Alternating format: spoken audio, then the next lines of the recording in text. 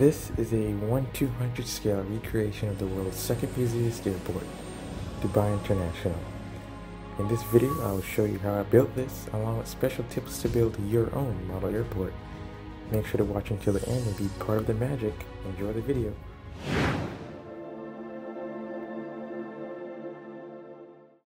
Model airports are very fun projects, and you could build a realistic one right now with just household materials. This airport was only built using foam board, paint, and paper, so there's really no need to buy expensive terminals and these pre-made setups that they sell online. You can literally build something that looks far more interesting and realistic on your own. So before you get into building, we'll have to look into scaling, and scaling is a key step for designing your plans.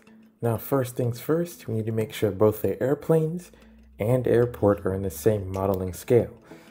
So how do we scale our model airports? You've probably seen models associated with 1/200, 1/400, 1/500, and so on. So these are different modeling scales, and the higher the number, the smaller the model. 1/200 and 1/400 are two of the most common model aircraft scales. This airport is 1/200 scale, meaning one unit of measurement represents 200 times that value on the real thing. So for example, the wingspan of this Model A380 is 15.72 inches. Now if I multiply that by 200, I end up with 3,144 inches, or 262 feet, which is the real-life wingspan of the A380. Now scaling takes us into the next step of building a realistic airport. We literally have to look at the real thing. So in order to do this, we have to go into Google Maps and start measuring.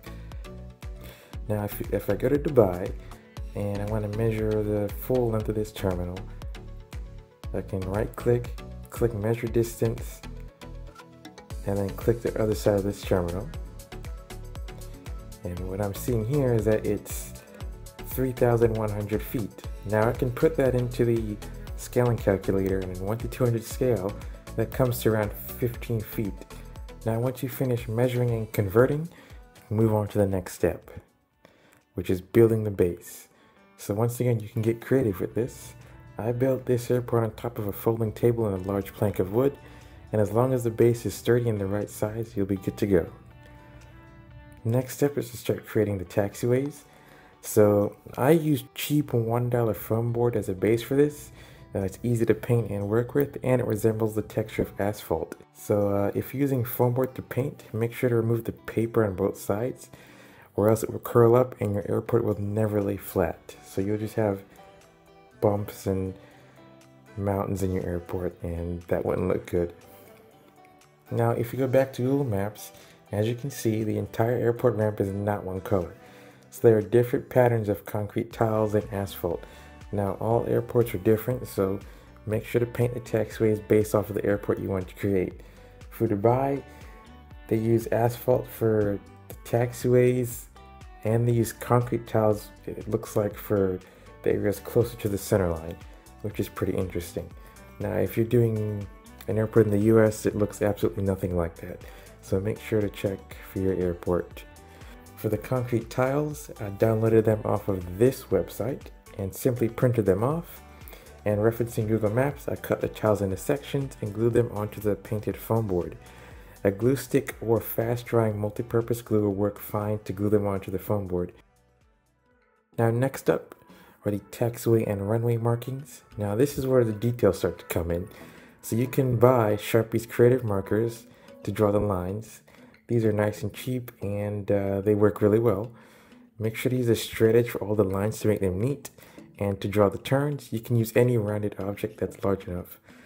So I referenced Google Maps to ensure everything was in the right place, and on the runway, I used paint for the threshold markings and side stripes, and then for the designation markings and numbers, I used the Sharpie markers. Now if you want to go further and create taxiway directional signs, you can simply make your own in Google Drawings and print them off. And it's really not too complicated. I made this in around 10 minutes, and it looks very realistic.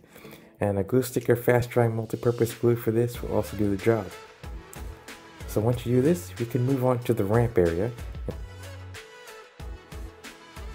So first you can start by printing some more concrete tiles and gluing them to the foam board, just like this.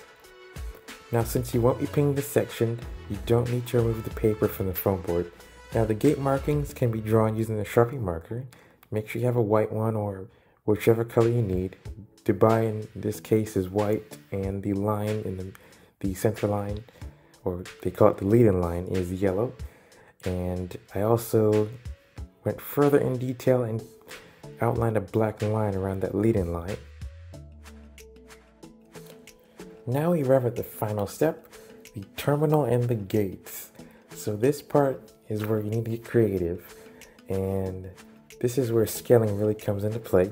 This is basically how I created Dubai's terminals. They're a really unique shape and they're pretty hard to make, and also they're really massive.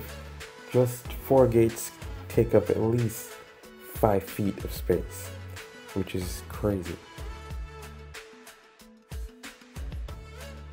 Now we're coming up on the end of this video. I hope you enjoyed, and make sure to comment, like, and subscribe. Let me know if you'd like a second video on model airports, where I'll go in more into gates and other details. I'll see you in the next video. Thanks for watching.